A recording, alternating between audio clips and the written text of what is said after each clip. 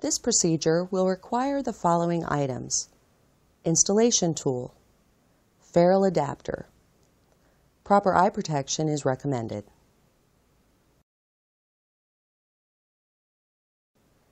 Depress the red reset button until a positive stop is reached. Open the cover on the installation tool. Make sure the VFL coupler is at the top of its travel path. Apply slight pressure until a positive stop is reached. Rotate the ridged portion of the ferrule adapter counterclockwise to loosen it. Using your thumb, secure the VFL coupler and pull the ferrule adapter away. Slight resistance is normal. Remove the ferrule adapter from its container.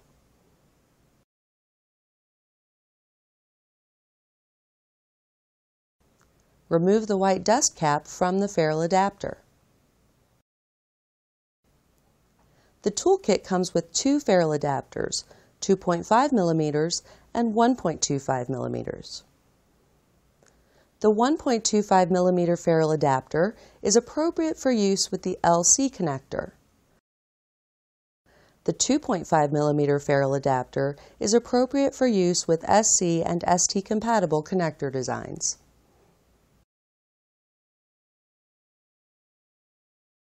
Move the ferrule adapter collar away from the tip to expose the key. Reinstall the ferrule adapter, aligning the key on the ferrule adapter to the notch on the VFL coupler port.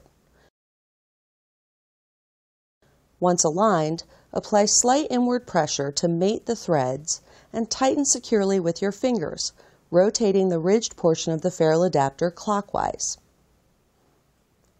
Remove the dust cap from the ferrule and the black dust cap from the lead-in tube. Depress the black load button until a positive stop is reached. Do not release it. All three connector designs use a different feature to indicate orientation of the connector when installed in the tool. Insert the connector lead-in tube down through the wrench. Slowly release the black button to lower the connector cradle. Align the connector into the cradle slot. Ensure that the connector body is seated within the cradle and that the cradle is at the end of its travel path. The feature that faces outward is dependent upon the connector design.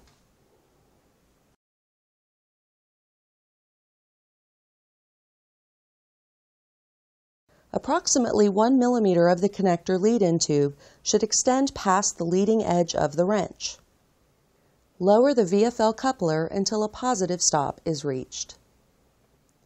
Place the power switch in the on position. The green light below the switch should illuminate. Close the cover on the installation tool and stand the unit on its end.